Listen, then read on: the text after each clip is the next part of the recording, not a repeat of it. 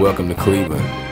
On the national stage, LeBron elevated basketball in Cleveland, but hoops in the land has never stopped at just LeBron.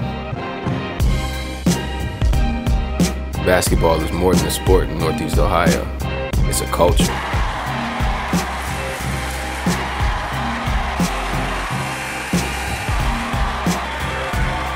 From the burbs to the inner city, you can find some of the livest games in the state. Everyone out here works to earn stripes, and rivalries are born every single day. High school basketball is hard in Cleveland. Life is harder.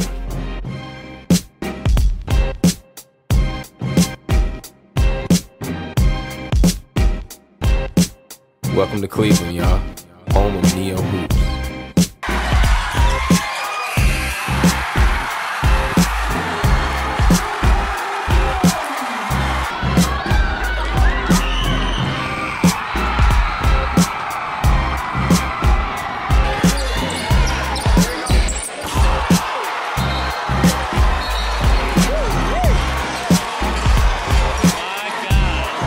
The journey begins now. 3 kids, 3 stories, 1 dream. Let's ride.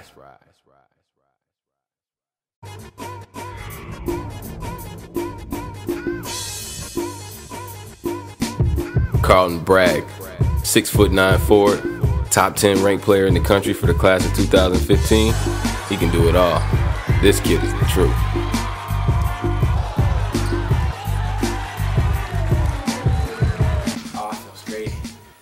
When I first heard it, I was like, oh, yeah, whatever. I just kept working, but now I see everybody looks up to me. Big responsibility. Everything I do is everybody tells. Recorded everything. Like I threw a piece of trash at lunch. I missed the garbage. They rolled me up. Everybody like somebody tweeted, Carlton Bragg just littered. Like wow, I didn't think that was very serious. I see everything's recorded now. I just gotta be a leader at all times. 930 Kinsman, grew up poor, tough back then. Just looking at the struggle, how everyone struggles, especially my mom. It's just the way I grew up. I always had to struggle, and now I'm blessed. Just trying to make it.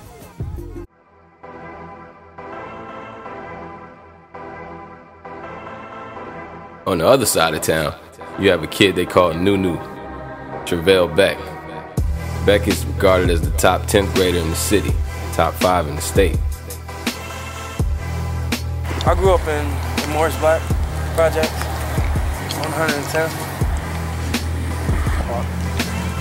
Used to hoop at the bathhouse, the Euclid Sports Plant. It was fun. They say you didn't play hard. I didn't, yeah, they right about that. I didn't. Why not? I didn't really care. This year, cause I gotta play hard now. Everybody telling me like, you gotta do this and gotta do that. So I've been taking some of it in, trying.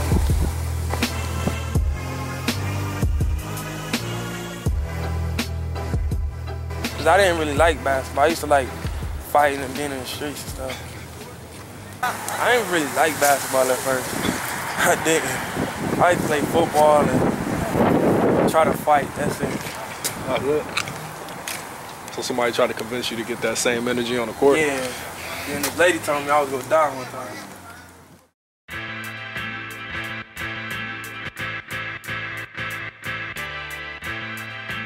Over at the Ville, you can catch one of the most exciting players in the city, Jimond Ivey.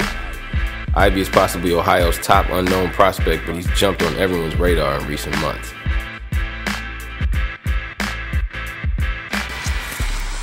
Last year was my first year, of course. Wow. 10th grade year I played JV because behavioral issues and stuff. So my coach used that as a punishment, but that actually helped me and humble myself and made me better in school and stuff. Just helped me out. See, I respect everybody, but to be honest, I think I'm better than half of the people that's getting all the recognition. But you know, I respect everybody. They need to realize that I can compete with anybody. And I'm getting better and better every day. That's dangerous for every team out here and everybody out here for real. And I don't do that much talking. I just go out there and just try to get my name out there, get my team out there. And then I need everybody to know that Glennville is not no football school. It's a basketball school too. And that's what me and Craig been trying to do for the past 3 years. Put Glennville on as a basketball school, not just a football school.